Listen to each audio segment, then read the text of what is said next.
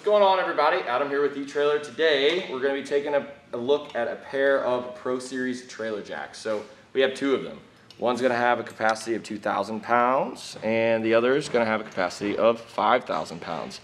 So these are going to be a round tube pipe mount trailer jack. It does come with the little sleeve right here, so if you are just upgrading from a clamp-on jack, you are going to be needing someone who knows how to weld, and a welder of course, and we are going to have to clear off all this powder coat if you have a powder coated frame. But whenever you are welding this on, you do need to pay attention to which side you're welding. So notice how this gap's a little bit bigger than the other side. You want the larger gap to be towards the trailer frame, just so it's actually going to slide on there.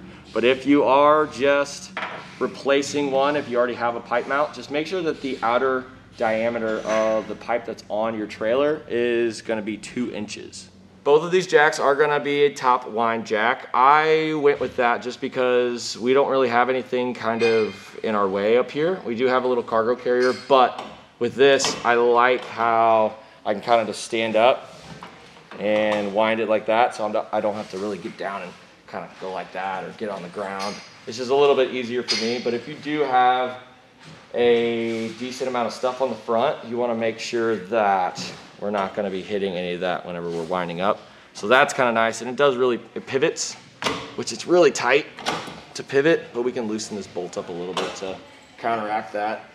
But that's why we went with the top wind, just to give you an idea of how long this is.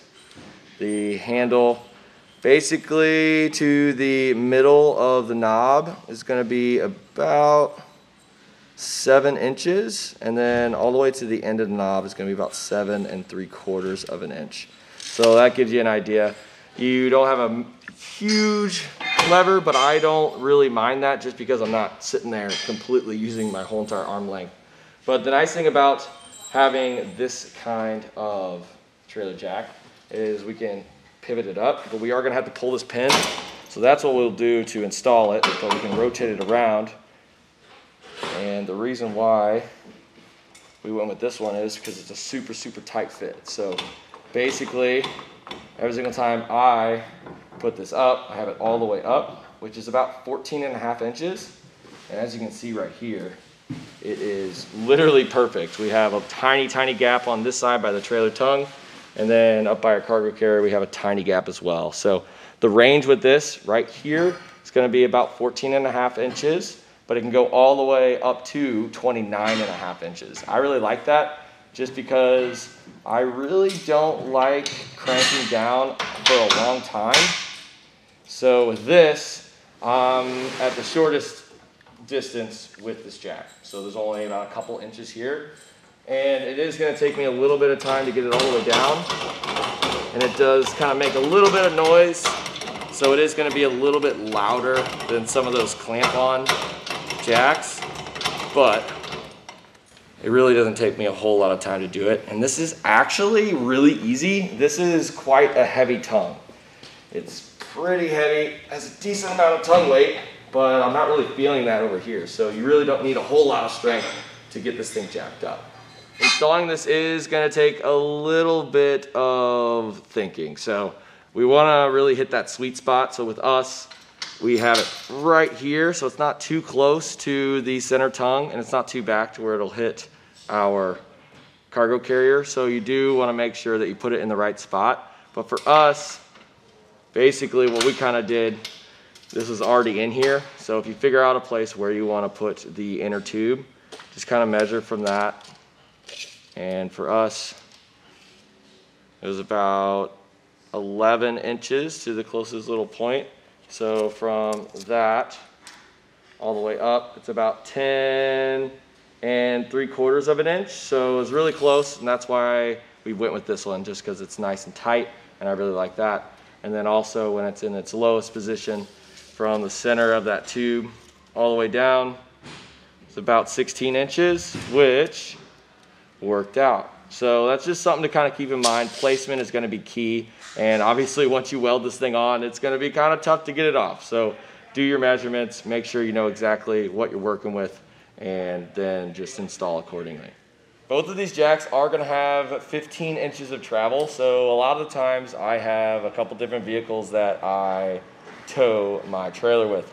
So one of them's a little bit taller, so I'm not always going to use a decent amount of lift, but sometimes I'm really not going to use much at all. So with 15 inches of lift, that's going to cover me for sure for both of my vehicles.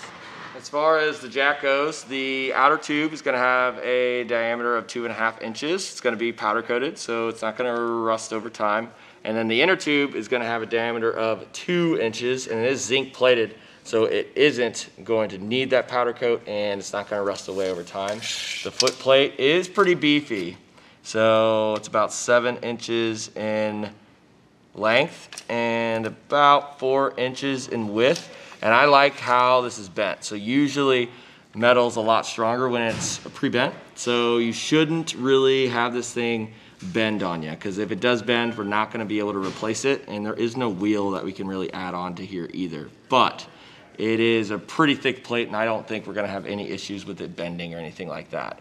A nice thing about our setup right now is we're really not gonna use a whole lot of lift, so majority of this inner tube is gonna stay in the bigger tube. So the less amount of this tube that is out, the stronger it's gonna be. So we're not gonna bend this thing, and it works out pretty well. And I don't really have to crank down on it to lift up my coupler that much at all. The Pro Series is gonna be an entry-level trailer jack. You know, there's not any maintenance that's required. It's definitely on the lower end, but it gets the job done. If you were to want to maybe get something a little bit beefier, we can look at this Bulldog one. This one is gonna have a little grease zerk, so it'll probably last a little bit longer just because we can continue to keep that grease in there to keep all those gears nice and protected from the elements. And this one is gonna be a little bit beefier. They both have about 5,000 pound lift capacities when you go with the heavier Pro Series. But with this one, it also just has a massive foot plate compared to the other one. So we have a lot of them on our website, and I would definitely say that they're all gonna get the job done, but it all just depends on you. This one's gonna be beefier, but the Pro Series is gonna get the job done. And that'll do it for a look at the Pro Series 5,000 and 2,000 pound trailer jack.